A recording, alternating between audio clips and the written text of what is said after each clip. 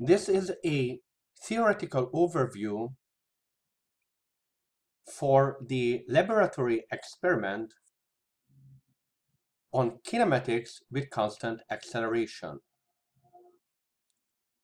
It is also referred to as the ramp lab because in the setup there is a ball rolling down a ramp and then enters free fall flight before hitting the ground.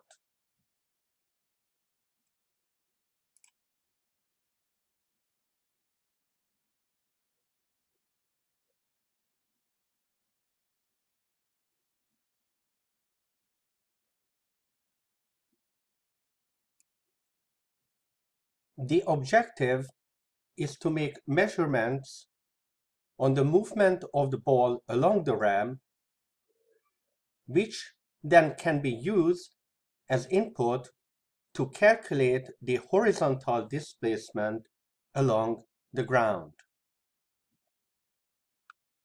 The overall goal is to verify that the equations for kinematics with constant acceleration have predictive value.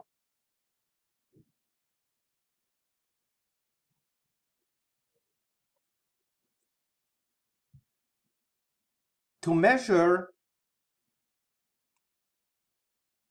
the behavior of the ball along the ramp, you first need to establish the angle of the ramp.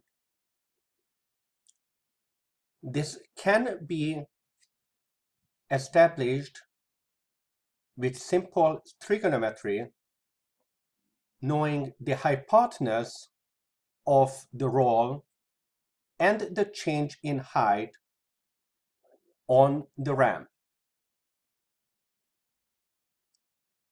Because the ramp restricts motion in a straight line, we can set up a one-dimensional coordinate system along it. We set the displacement along the ramp and measure the time of roll.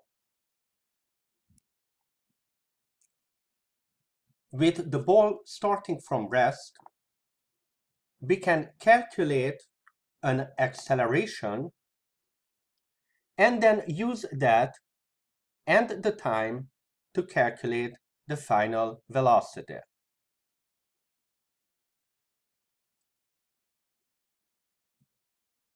Once the ball leaves the ramp, it is in free fall. The horizontal acceleration is 0 and the vertical acceleration is straight downwards with a value of g. This is now projectile motion with the initial velocity having the value calculated from the previous step at the end of the ramp.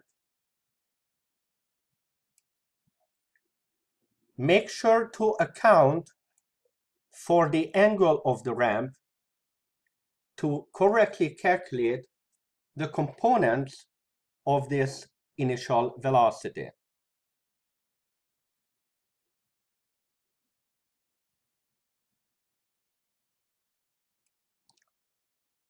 Knowing the drop height from the end of the ramp to the ground, you can calculate the time of flight without having to measure it.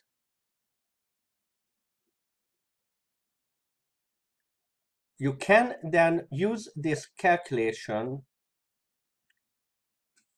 to establish the theoretical horizontal displacement.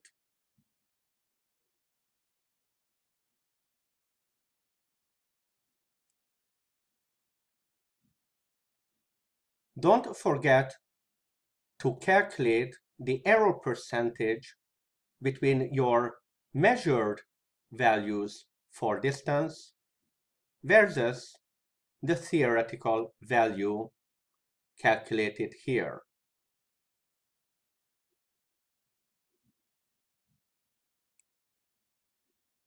Now go back and repeat all of the measurements and calculations for each ball at every ramp angle.